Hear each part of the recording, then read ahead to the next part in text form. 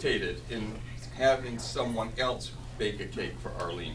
Yeah. We know that she's given over 30 years of service, nearly 35? 36? Yeah, we're gonna, well, do I hear 37? 5,000 hours of service and hundreds of cakes. All to the delight of our community, our staff, the young people, and the families. I had the privilege a few years ago of celebrating the 100th anniversary of this museum.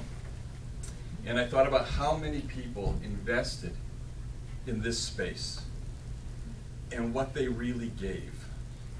And I was able to think back and say, you know, you truly can judge a community by the institutions they grow, sustain, and support.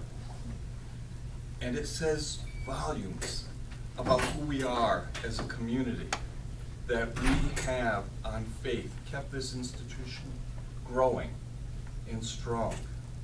We started out 100 years ago as a volunteer organization. We've had paid staff for just about 50 years only, and not many. And we've had more years with volunteers than years with staff, unpaid and paid. It's really remarkable. I love to paraphrase Peggy Goldthorpe, who says of students and children, they are messengers to a future we will not see. And the time and hours we invest in their future is a faith for that we will not see, and know that we will live to have touched a future. Arlene has helped us touch a future, and we will all benefit. Our grandchildren will benefit.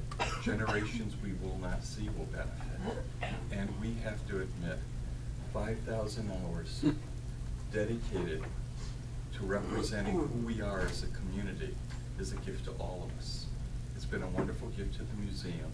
I thank you for your service. It has been such a pleasure to have you here so many days. I know we'll see you smiling around the corner again soon. Thank you so much, and bring a cake anytime.